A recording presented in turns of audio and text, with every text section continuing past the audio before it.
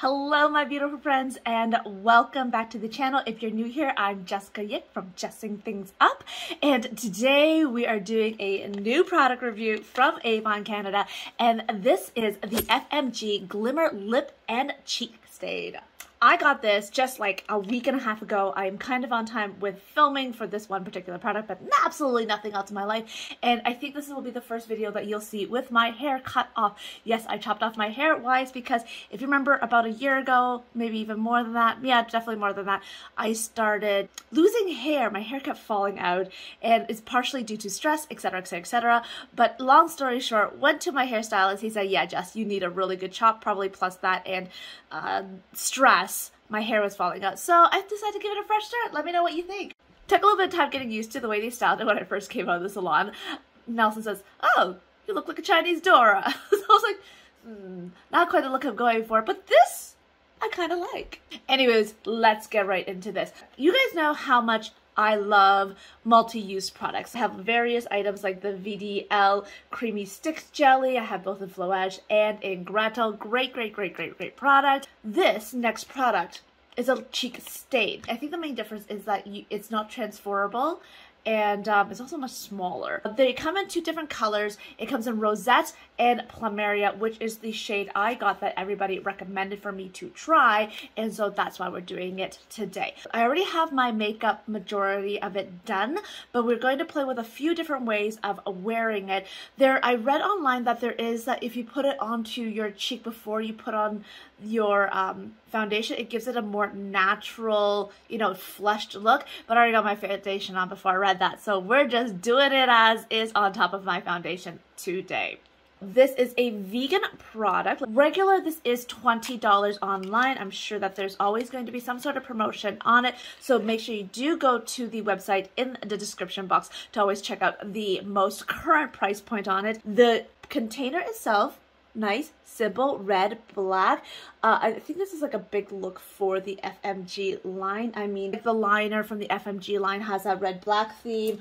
All the lipsticks have the red theme. So I do think it is the brand color. So the way this works is that it's supposed to be a luminous, highly pigmented shade, and it's supposed to last all day long. It's a lightweight gel formula. It comes with a little applicator tip, so let's open this up and take a peekaboo to see what it looks like. I don't even remember.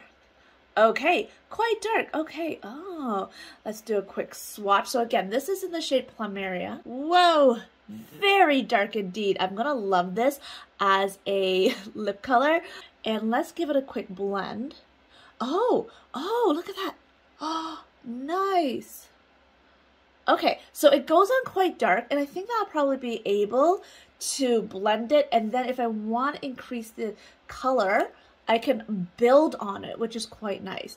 Now, another thing that you can do with this for your lips is that you can use this as a color pop or a base. So we're going to try that as well. So we're going to try natural flush, and then after that, we'll put some lipstick on top to see, how much it makes. I'll do a really light lipstick too. But smell-wise, I don't really smell any fragrance, so there's no added fragrance to this.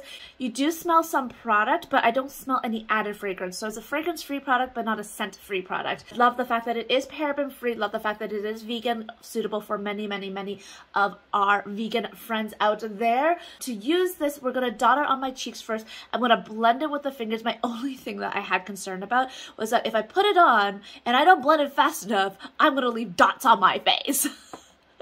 Hopefully that's not the case, but we're gonna find out. According to the website, you can also create an ombre effect with this by using both the Rosette shade and the Plumeria. So the Plumeria will be on like the cheekbones, and then right here would be on the apples of your cheeks. You use the Rosette to kind of create like a fade. Let's try this beautiful thing out.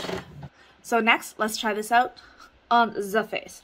I mean, I was reading somewhere where they say that if you add just a little bit of blush to your face, it actually, if you're in a pinch of time, blush is the best thing to add because it's just going to liven you up and give you a refresh.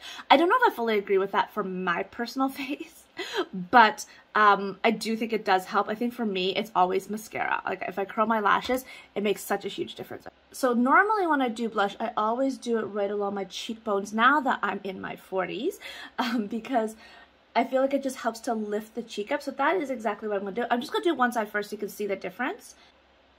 I'll just do like 3, let's do 4 little dots here.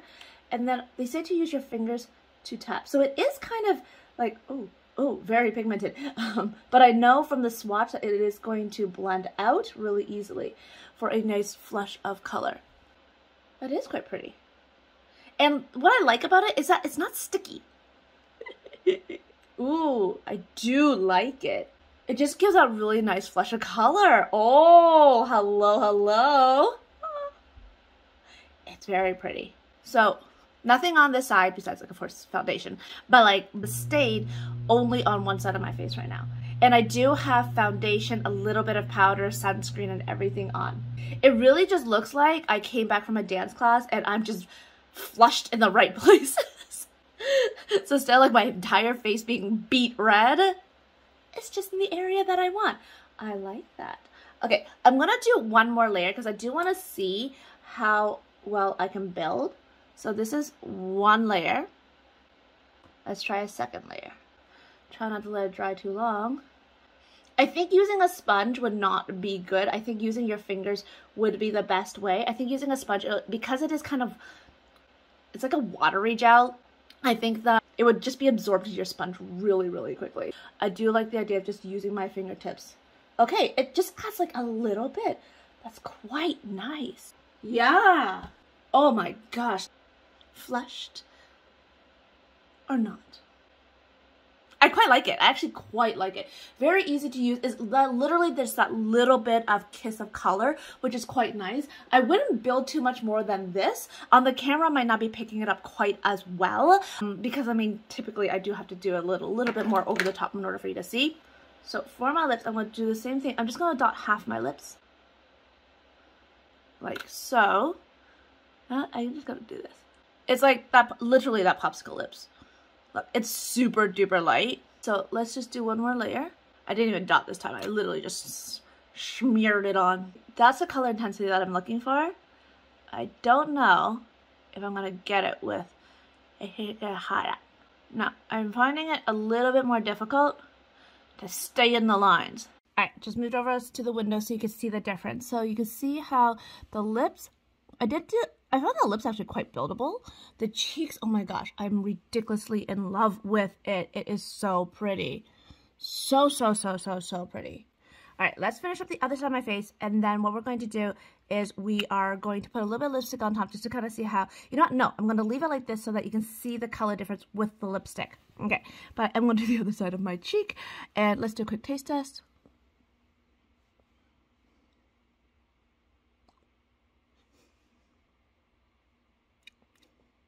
Not saying I'm a fan of how it tastes, though. All right, but let's do the other side of my cheek. I feel like I could do a little bit more so that I can, oh, great. Smear it. Oh, looks like I'm bleeding. You know what? This will be really great for Halloween. Yeah, really, really great for Halloween. Because during Halloween, I can, like, draw with this. Ooh, and do some creepy looks. Creepy looks for fun, but when I go out with the kids, it's always just happy unicorns. You see how, like, how it just melts into the skin? Oh my gosh. Now, the other thing is, if you feel like there's a little bit too much, just take a little bit of translucent powder, throw it on top, and it'll help soften it up. But you could also see the difference from, like, non-natural light to natural light, how different it looks. So I always recommend do your makeup, check it out in natural light, take a selfie, and then see if you like the outcome of it before you go out or just stand in front of the mirror. All right, last little bit of tidbit. We're going to try it with a little bit of honey flower lipstick, just so you can see with and without lipstick if it changes the color enough. So this is the just regular honey flower lipstick, but if you put it on top of the stain,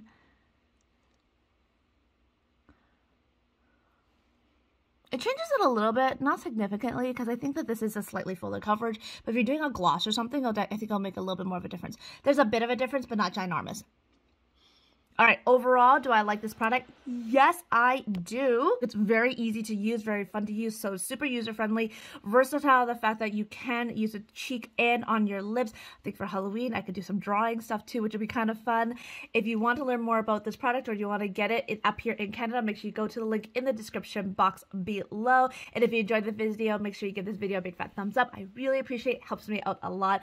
This was very fun to use. I really do enjoy it. I'll try some more looks with it, so make sure you follow me on Instagram or join my Facebook beauty group as well. I love you guys so very, very much. Until next time, guys, stay well, stay safe, and stay fantastic. Mwah!